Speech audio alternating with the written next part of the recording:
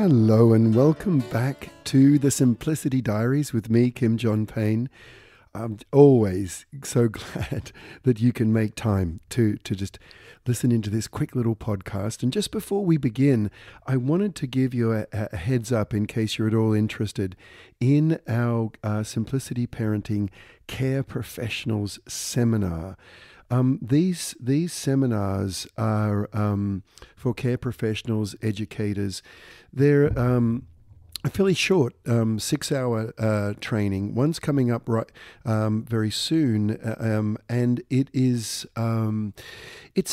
basically this one is designed around being bringing discipline and guidance support to the parents that you work with. It helps parents be able to put boundaries in place, loving limits in place, be able to support the parents that you work with in your care professional capacity. The workshop's coming up on Saturday, April 22nd at 2 p.m. Eastern, and Sunday at 2 p.m. Eastern, April 23rd. Anyway, that's that. But if you're a care professional or know of a care professional who might be interested in learning a little more, that's the place to go. This week, I've been talking to a few parents and I've been thinking for quite a while now about how to mix it up in terms of screens and what we're doing in the evenings. And I was really struck by a couple of parents, and they're just a couple of countless numbers others who say, you know what, we largely have gone screen free, but we still like to have a family movie night on Friday night, let's say, or Saturday night. We like to have a family movie night, and that's our compromise. And I really appreciate that. I appreciate the thoughtfulness of it, the intentionality of it, because decisions around screens are some of our biggest decisions that we're ever going to make as a parent. There's very few that will be as important to the social, emotional, and brain development, frankly, of our kids, about how much of what is not particularly helpful for kids' brain development we actually want to bring into their lives. My suggestion always when I hear family movie night is based on what parents tell me. And parents say to me often, it's just a lovely night to get cozy, to get connected, just to have that to look forward to, and we choose the movies very carefully and so on. And picking up on that coziness and that connectedness, for me, that seems to be what parents most value about family movie night, if indeed they have that. Now, a bunch of parents just go screen free for little kids, and that's just that. But if you do have a family movie night, what about shifting the thinking just a little bit to have family night? And just take away the word movie. And in that way, you can have one family night with a movie, just like normal. And then the next Friday, let's say it's a Friday, you have puzzles. And family night's a puzzle night. And the next one, you have games. And it's family game night. And then the third or fourth one, you might have a movie again. And then after that, you might, and so on. You see where I'm going with this, that the family night is what's important, not the movie. It's the connectedness through family being together. And another thing that a parent told me they do successfully is that family night always comes with a special comfort food. And there could be any number of different comfort foods that you have. Some are healthier than others.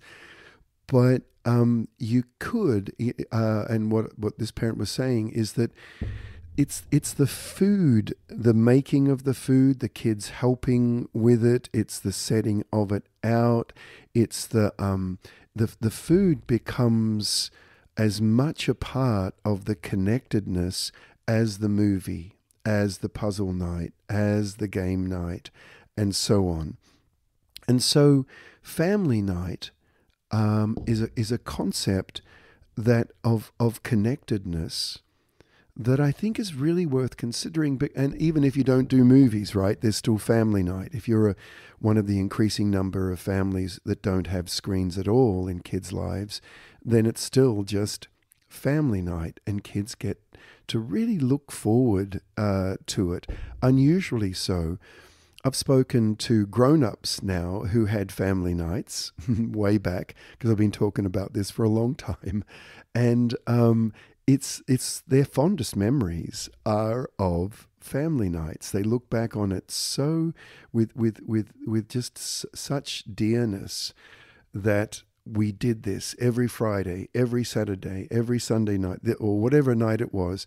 This is what we did together, and it was kind of a thing that something really big had to happen in order for us to not have that.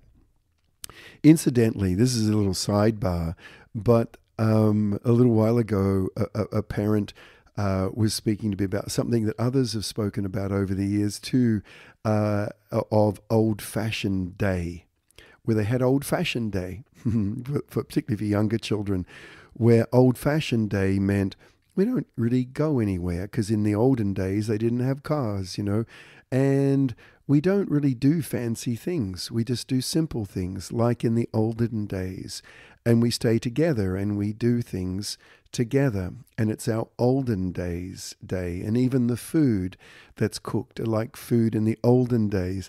Some children even want to dress up like the olden days.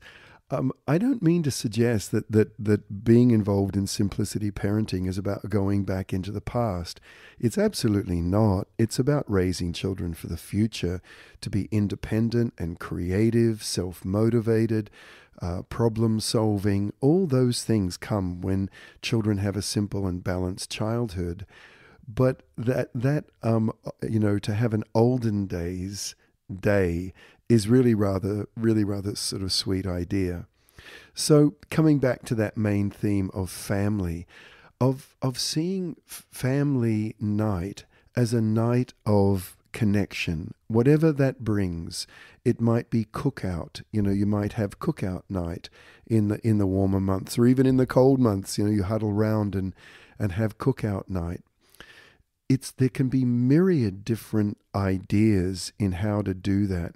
But one thing we can know for sure, this is going to be a very, very dear, settling and connecting time for our children now, that they can continue well into their tweens and teens. I know that sounds like, really? Tweens and teens would buy into this?